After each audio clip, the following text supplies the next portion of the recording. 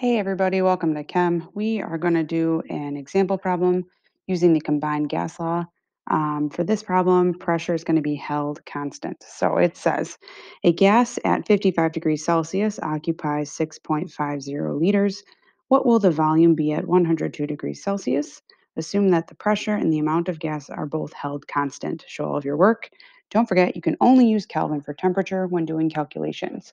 So to change Celsius into Kelvin, you have to add 273. So I'll write that formula real small right here. So Kelvin equals degrees Celsius plus 273.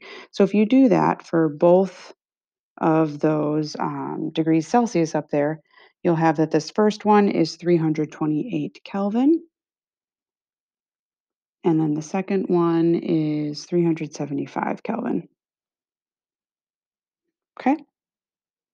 So I always like to write out my variables that they're given to me in my practice problem. So here we go.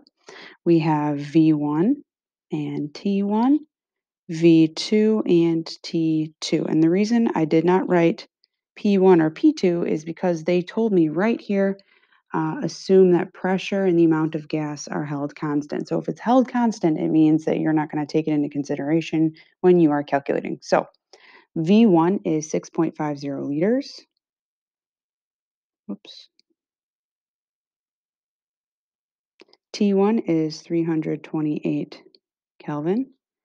V2 is what I'm trying to find. And then T2 is 375 Kelvin. So I'm going to write my formula, which is going to be V1 over T1 equals V2 over T2. Now remember, originally there was a P1 and a P2, but because it told me pressure is held constant, I'm not going to use it. So instead of leaving it there to confuse myself, it's better to just not write it at all.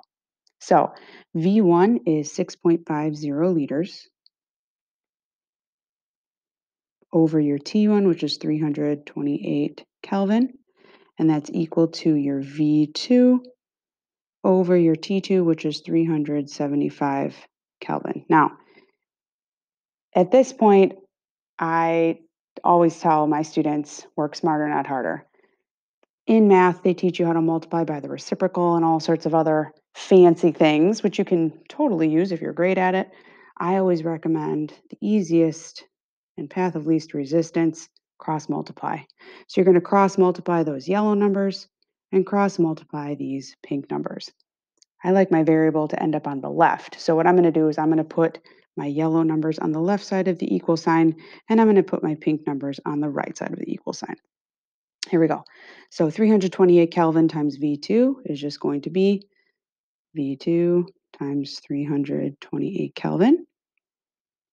And then 6.50 liters times 375 Kelvin is going to get me 2,437.5. And I'll bring my units with liters times Kelvin. Okay. And I still want to get that V2 by itself. So what I have to do is divide each side by 328 Kelvin and divide this side by 328 Kelvin. Now, when you divide something by itself, it cancels. Okay, and on the right side here, you're going to lose these Kelvin units for the exact same reason.